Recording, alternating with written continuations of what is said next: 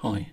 The Wave 1 release of Dynamics 365 Business Central 2020 has a feature that gives companies greater control over who can export data from the system to Excel. It's WYSIWYG. What you see is what you get. If they can see it, they can export it, using the page menu as we see here, and then they open an Excel action. Excel then loads, and we see that close integration with Excel means a user can just export the data out to review it in Excel. It can be really handy, but it's also a risk to the business, both in terms of GDPR, with the risk that users are exporting personal data and then perhaps not storing it securely, but also risk to the business, as they could easily be exporting sensitive data about prices and costs. For example, if we return back to Business Central, the new update adds in a specific permission, which if the user has not got, they cannot do that export and open in Excel.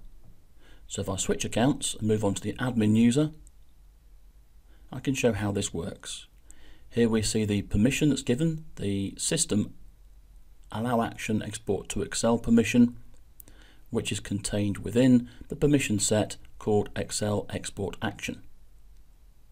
It's just one permission within that permission set.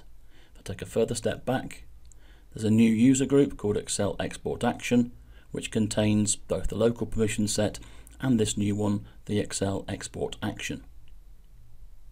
And here I can also see the members of that user group that will inherit that permission and therefore be able to export from the system to Excel.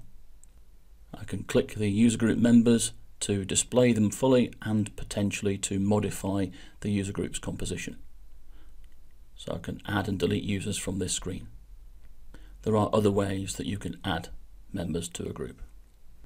If I go back from user groups back to the list of users, with one user highlighted, on the right hand side I see my fact boxes and it lists the permission sets, in this case the new permission set that we just gained, and the user group that they're a member of.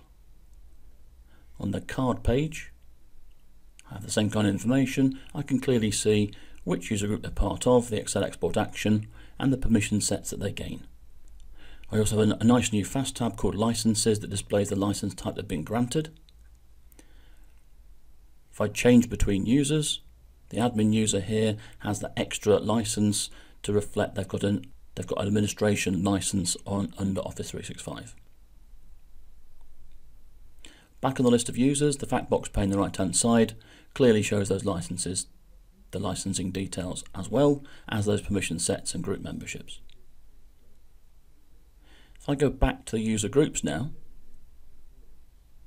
choose the Excel Export Action group, I want to modify its group membership. I want to take away George Techman's the account I demoed with at the start of this video. So if I take George out of this group, he will no longer be able to export to Excel. So I'll go on user group members, get the correct line, and simply delete that user from this list.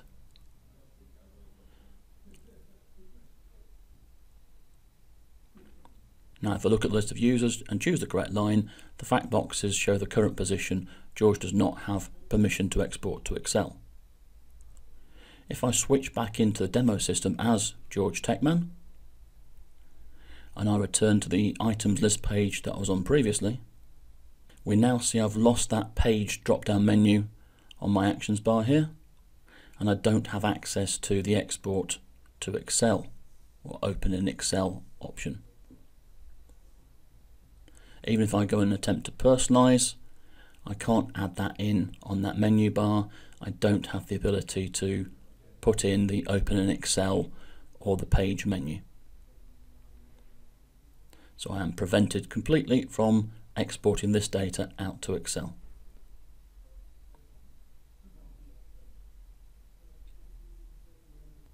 If I return to the admin account now, one point worth mentioning, users are granted licenses, that puts them in a plan, and out of the box most of those plans will actually by default grant access to this permission set. So I'll put them into groups where they end up receiving the Excel Export Action as we see here.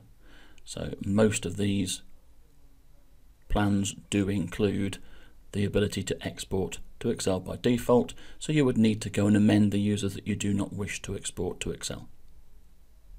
This is worth reviewing if you've just had your system upgrade from BC 150 to BC 160, which is what I've been using here.